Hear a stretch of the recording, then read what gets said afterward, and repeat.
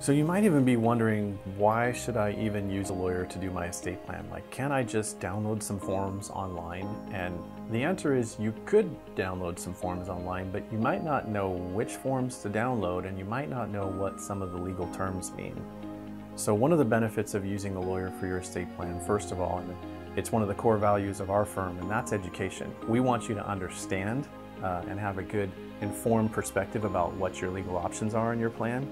And actually the paper is kind of the byproduct of that. So educating our clients, and we have a really robust education session in every one of our estate planning sessions. And so education is a big part of it. Know what you're signing, know basically what it is, know what these tools in the toolbox are in an estate plan, know what a healthcare directive is, know what a power of attorney is, know what a will is, know what's a trust, know why you did a will-based plan or a trust-based plan, because we explained it to you.